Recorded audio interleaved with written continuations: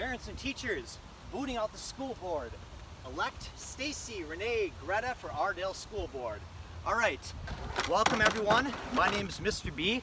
I am a kindergarten teacher for the district. I've been here for quite a few years, more than enough to know that we have major problems in this district that we need to talk about. Now, like any kindergarten teacher, I like telling stories. This is going to be a tough one, but this is the story of our district. Now, to be clear, well, it's unfortunate, but it's a windy day. Go figure. So I'm going to have to work with it. If my camera ends up, rolling over or my poster, whatever, I'll do the best that I can. So just letting you know. Alrighty. So, like any good teacher, I want to go through an outline of what I'm going to talk about. So I'm going to move up a little bit. First off, I want to invite you to meet me at the corner of Winnetka and Rockford, Mondays, Tuesdays, Thursdays, Fridays from 4 to 6. I'll be out there with my Gigantor poster. We're going to be protesting the district. We're going to be campaigning. We're going to talk about all this, okay?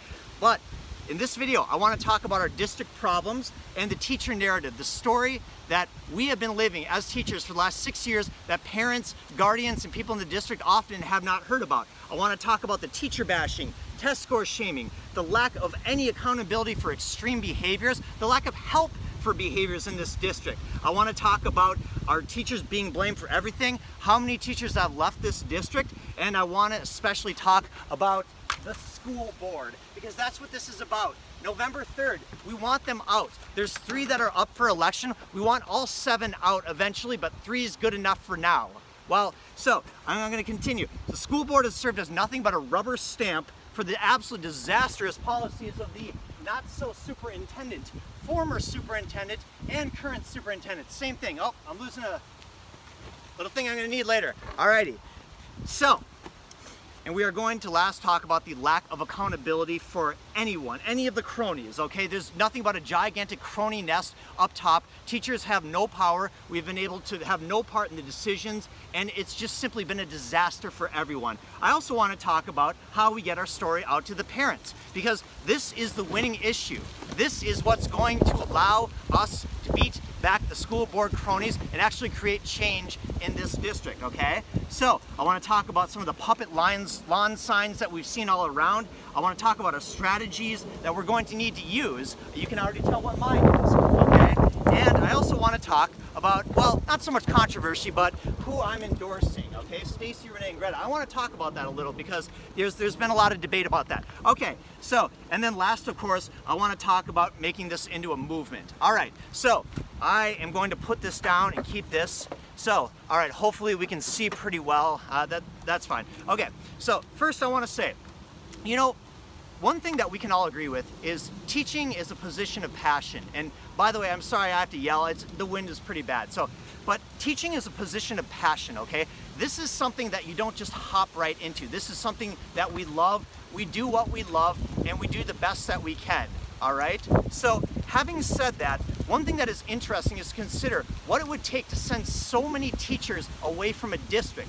This district, Robbinsdale, together, it's unbelievable what has been done to us. So first, the teacher bashing and the test score shaming. It's interesting because teachers, you would think, teach in schools. But it's hard to say that in this district. We're more like test factories. It's test after test after test. It's nothing but accountability for the students. It's racing from one standard to the next. All we do is test. Our standards are never high enough, and teachers are always to blame for everything. We get almost no help, and this is, well, let's talk about the next issue, is the lack of accountability for extreme behaviors. So alongside the endless amounts of testing is a lack of accountability for extreme behaviors from about 1% of the students. We have 99% of the students that for all intents and purposes are basically invisible. And this has made it so difficult for us to do our job. It's year after year where we are spending 95% of our time just trying to keep 1 or 2 students from having absolute meltdowns. And that has sent so many teachers away. It has been so disruptive to the class. It's not helping anyone. And more specifically, it's not helping the students who need help, who have, whether it be mental health issues, whether it be special education issues, whether it be, just behavior issues. It's not helping anyone when it's a revolving door to the principal's office and back, or it's just, after a while, students learn that they can basically get away with everything. We have no accountability because we have our superintendent, our parent, and our school board have decided that there will be no accountability in this district. They've taken this from St. Paul. St. Paul's been the template, but the idea is that basically our superintendents, former and current, and our school board have decided that they are social justice warriors because they just simply ignore the problems of the district. They don't give us any help, and we basically take the blame for everything. We're blamed for everything. We are leaving the district en masse, and you have to consider what it would take to get so many teachers to leave this, not just the district, but the entire career. For those of you who have worked in corporate America, the number of ex-teachers that you have probably run into is probably pretty spectacular. I've worked for corporate America myself, and it's the same thing over and over. You know, this is a difficult job.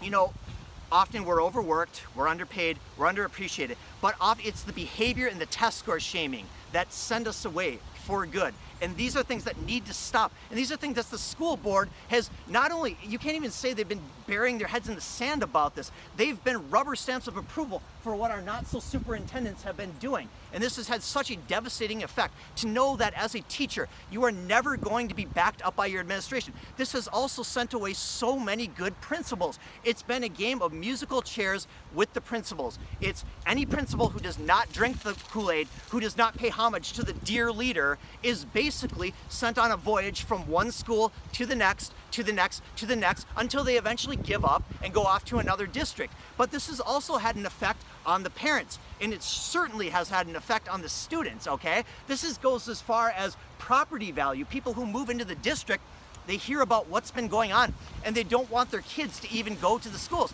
And to be honest, from some of the rumors and some of the things that happen, a lot of it that most parents don't even know about because it doesn't make the news, I can't blame them. This is the stuff that needs to stop, okay? Like 6 years ago, before the two current or former superintendents were here, it wasn't like this. And I'm not going to paint a magical picture that this was like a perfect district before, but talk to veteran teachers. They will tell you it did not used to be like this. But the teacher bashing, test score shaming, the lack of accountability from everyone up top, that goes all the way. That's the school board, that's our union which sold us out, our union president who completely sold us out, and that's a nice nest of cronies all the way at the top who really have not been held accountable for anything. And it has made it so difficult to do this job because we teachers care. We always have cared. We know that the parents support us. But the thing is when you're going into a job, when you don't know what's going to happen in the next year, let alone the next week, everything's a roll of the dice. It depends on what class you get. And you know what? If you have a student who, you know, like has special needs or like has major behavior issues, you know that you will be thrown under the bus and blamed for everything. And while you're being blamed, the school board and the superintendent get to play like this game where they're the social justice warriors who everything they view is through a lens of equity and equality. You can't tell me that you care about equity when you don't care about 99% of the students in this district. That's a fact, okay? You can't tell me that you are all about equity and equality when they're just invisible to you and you're only trying to work with a couple students and you're not even doing a good job working with them. So, breathe. Having said that, okay, I want to talk next about what we need to do to get our story out because, sorry, I'm going to take a drink of water. A lot of talking to do, and again, I apologize for the wind. It's windy Minnesota day, but you know, this has to happen today. I can't wait another day for this. Oh, tipping over. Okay, I think we're good. Stay. Okay. All right. So, here's the deal. So, I can go on and on and on about these conversations we've had for the last 6 years in the Teachers Lounge, okay? And, oh, they're tough. There's a lot of tears shed. It has not been fun. But that doesn't create change. The question is how do we get our story out to the parents and how do we basically use that to get votes in November 3rd? Because you drive around Robbinsdale School District, okay? You go all the way from North Minneapolis or Robbinsdale, basically all the way to Plymouth. It's a large district. You're gonna see a lot of our puppet signs, okay? You're gonna see a lot of John Ventos and so on. For all intents and purposes, it's the same policy for all 7, okay? But the question is that why are these signs up, okay? I mean, if all this has been happening, why are people putting these up? Part of the reason is that the average parent and the average resident just simply doesn't know. It's not their fault. How could they know? What do? Go home after, 8 hours of work and be like, I wonder what's happening on the local 281, politics and whatnot. They just simply don't know. And the sad part is that we teachers have been scared away from actually basically telling our story, because we've seen what happens to even our bosses, our principals. The musical chairs is played not just with the principals, but with the teachers too. Because if the principals aren't out enforcing and being a henchman for the district, guess what? They get lost. So they get put in this impossible situation. So the thing is that with these signs, you see, John Vento sign, I'll just use John Vento for an example.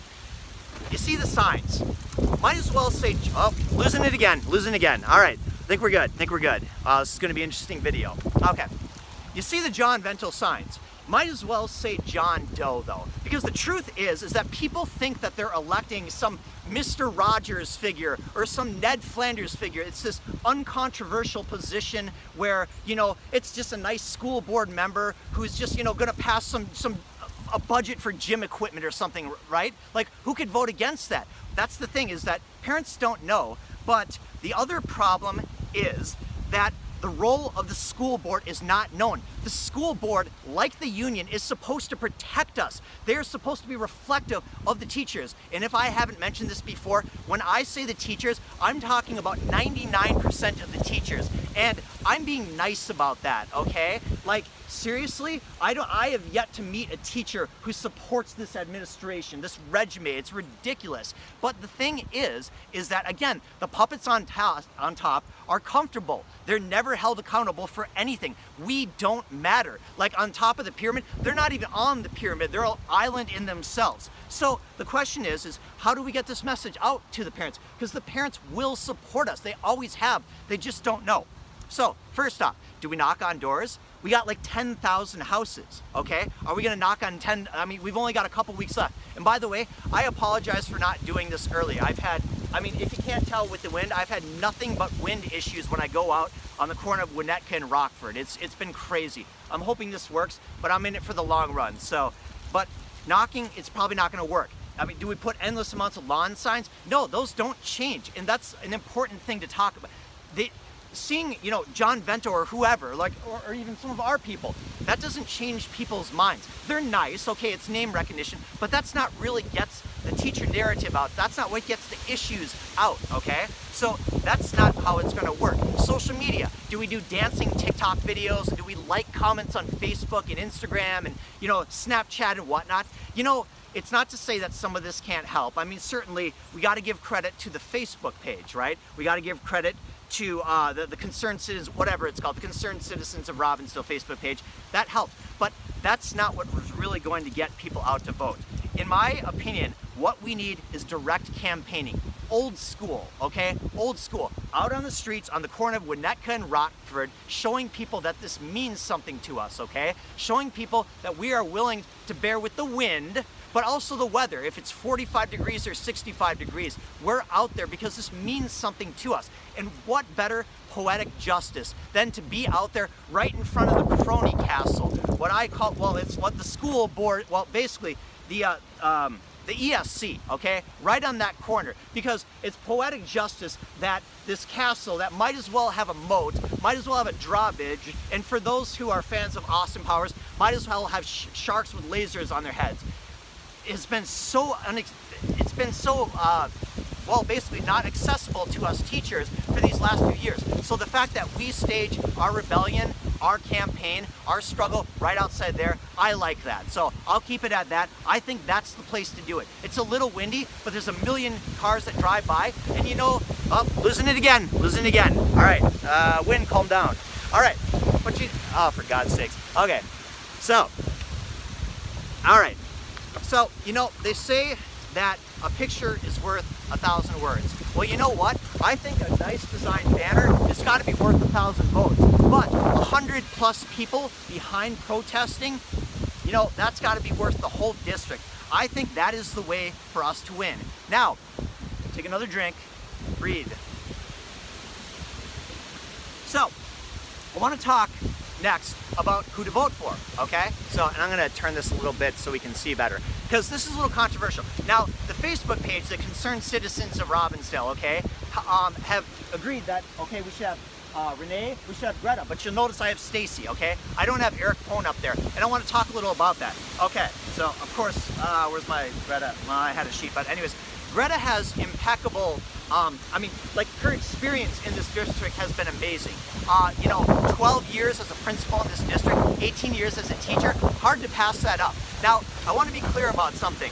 You know, I don't want to split the vote, but I also got to go with my gut instinct and what I've heard from other teachers. So, Eric Pone, you sound like a nice guy. You're a fighter, and we need that. That's fantastic. And it sounds like you have experience with school boards before. That's fantastic. But I have to be honest. The posts that you put up about, you know, year-long school for a couple years to, you know, to catch up and to speed up test scores and whatnot, that's a losing issue, okay? And even if you've gone back on that, the fact that that was even posted says a lot. Now, to be clear, if you end up winning, that's fantastic. And if you, if people want to come up with Eric Pone posters right in front of you know, mine, that's fine, okay? That's completely fine. Above all, I want us to win. I want all puppets out. And again, I don't want to split the board, but I got to be honest that, like, I've heard nothing but great things about Greta, so I'll just put it that.